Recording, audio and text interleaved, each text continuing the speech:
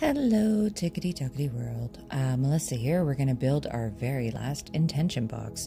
24 karat gold leaf in the top of that intention box. It has a cork top and it has little feet on the bottom. It has all 12 zodiacs all along the side. I love these boxes. This is the last one we're making today, which is for empowerment.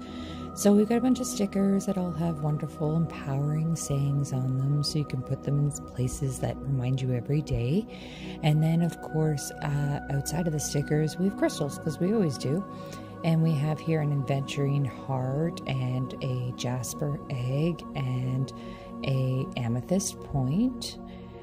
I also put in there a moss agate star, all things to connect you to the earth, a rose-scented English rose-scented tea light, then also a quartz sphere. So this sphere, I mean, smoky quartz is phenomenal for helping with like nightmares, but it's also really great for transmuting energy, as is the English rose for healing.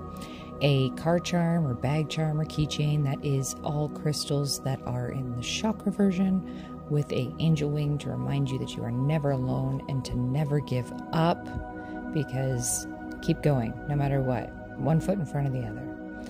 Then we have a necklace in here, and this is something different I'm doing for this intention box. It's amethyst and fluorite with a flower, but it's for growth, personal growth, and it is sealed there with wax and was done on a full moon.